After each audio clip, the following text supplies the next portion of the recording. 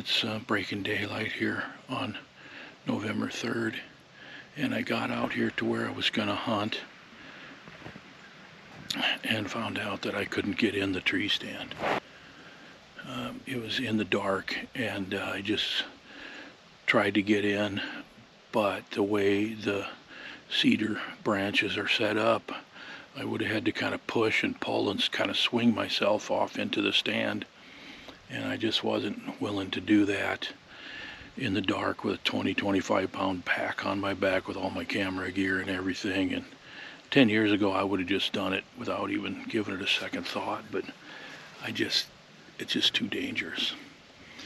And my truck is that way, 450 yards as the crow flies, which over the curves is probably at least 600 or more.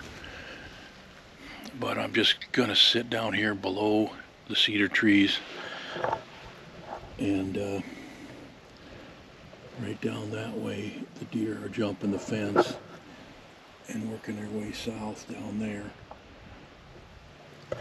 So I'm hoping to be able to potentially shoot one on the ground, and I don't have any way really to set up a camera, but we'll see how it goes. We're going to give it an hour and a half here, and then I'm going to go back down to where I saw those 3 bucks yesterday, and there's a stand down there. I need to find that stand and put a pin on it so I can get in there in the dark.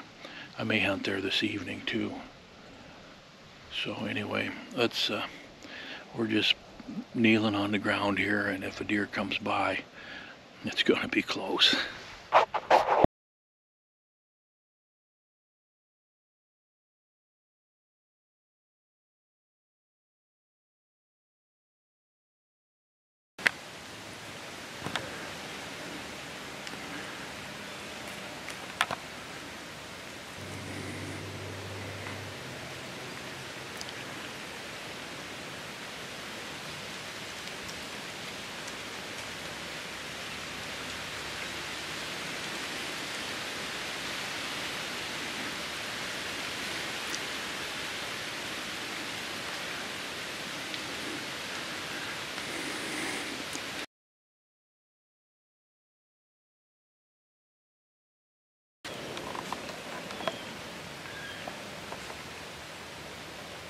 Well, this gig is up.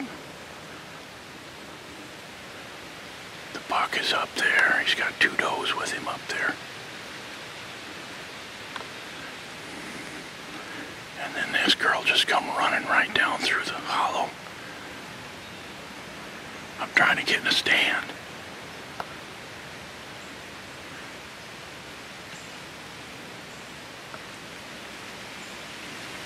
Hey. How about if you just move on? Uh-oh, here comes a wind swirl. This should do it. All right, I got in here, found the stand, but I really blew it up in here. Wow, what a fiasco of a morning. So as I was coming up in here, I saw a buck and a couple of does, and I saw them before they saw me. Same as yesterday, like right where I'm standing here now, there was 3 bucks yesterday. When I came up in here, I was going to try to find this stand and put a pin on it. Well, I saw this buck and does, and I was sitting there filming them thinking, okay, I'm not going to be able to get by them. What are my options here? And then all of a sudden another doe just ran right up on me, and she ran like she was being chased by a buck. And she came right up on me, and the gig was up at that time, so she snorted and ran off. I never did see the buck that was chasing her, although as I started to move on up in here, I did see another, probably a 2-year-old, like a 100-inch, 110-inch buck, and more does up in here. So anyway, I put a pin on the stand right there. It's a huge oak tree, and there's no point in staying in here now. After I blew it up like I did, there was more does snorting by the time I actually got up in here. So I'm gonna head back. The truck is that way, and that's the way I came in. but there's not much point in getting in a stand right now. But it's a pretty cool spot in here, and obviously the deer sure like it, so I have got to go through that. This is rough country. I'm going to head down that way and head back to the truck, get some breakfast, and then come back out here in the afternoon.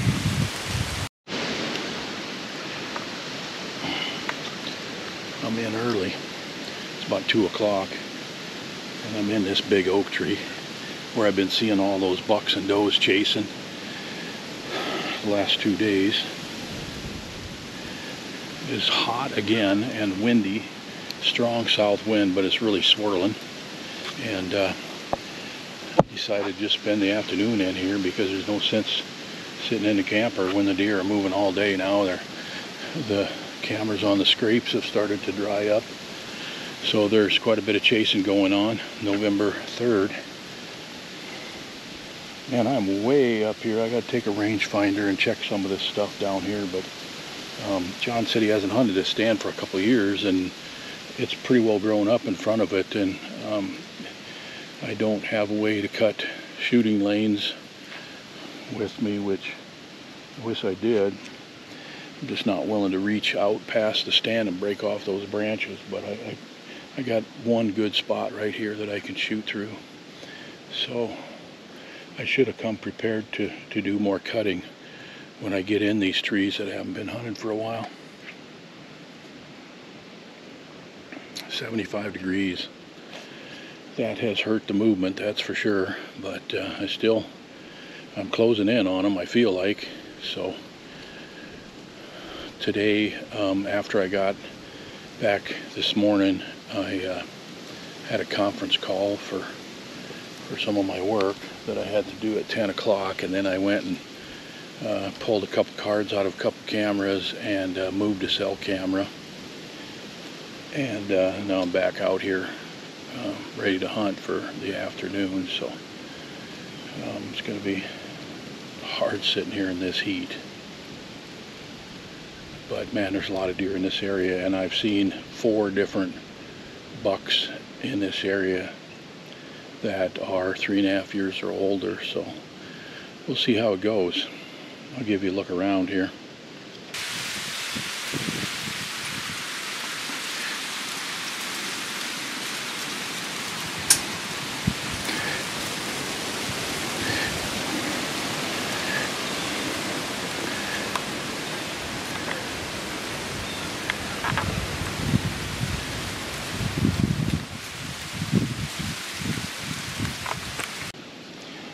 On the count of 3, everybody hit the like button, the thumbs up, for good luck for me. 1, 2, 3.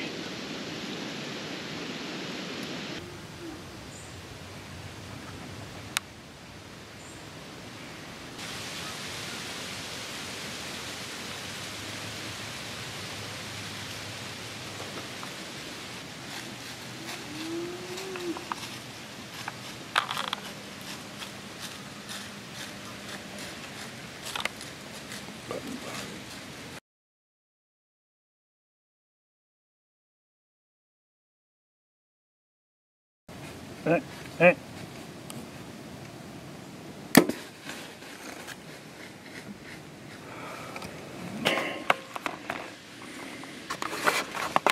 Oh my gosh. I got one.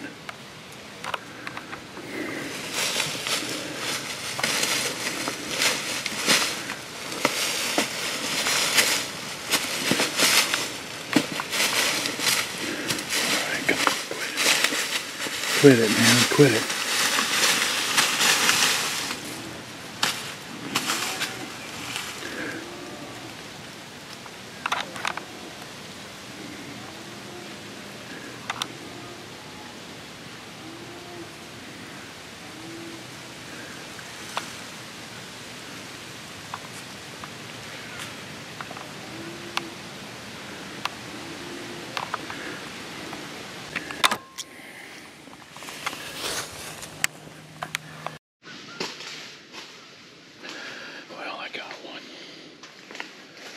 Unfortunately, I spined him. Jeepers. I might have to shoot him again.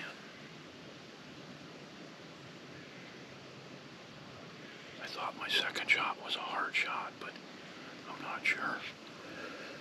He's right at the base of my tree. is a 3-year-old 10-pointer. Not a giant, but it's a really nice buck, so I'm not going to complain.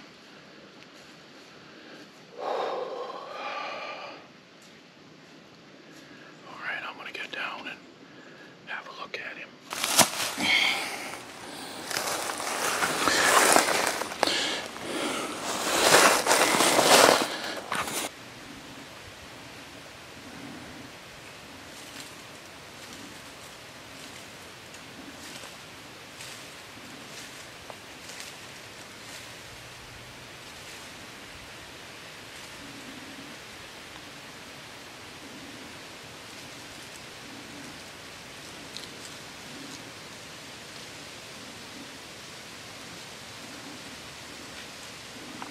He's licking the blood off a leaf when the pot of gold is right here. I'm just sitting here waiting for John to come pick me up, and this doe won't leave me alone. I do have a doe tag, but it's a little after shooting light. She's directly downwind of me. Right there is my buck. Right there is a possum. And right there's a doe. Feel like I'm in a Disney movie or something.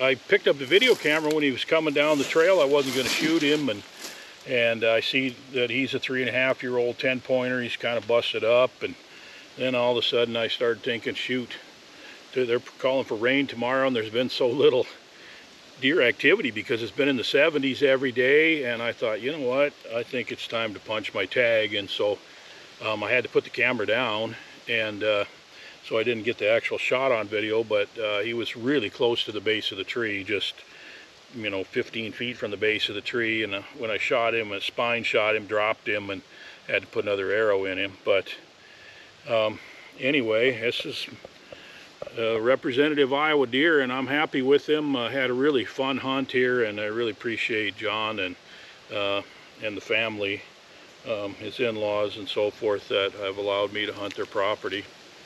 And so I gotta, tomorrow we'll hang him up, and tomorrow I'll quarter him up and put him in a cooler, and I got to get him home and then get on to Kansas. And you cannot take deer's brain or spinal column into the state of Minnesota, so I'll have to get him cut up enough that I can get him in a cooler and leave the brain and the spinal column here in Iowa. But anyway, thanks for following along, and we'll see you on the next vlog. Kansas coming up.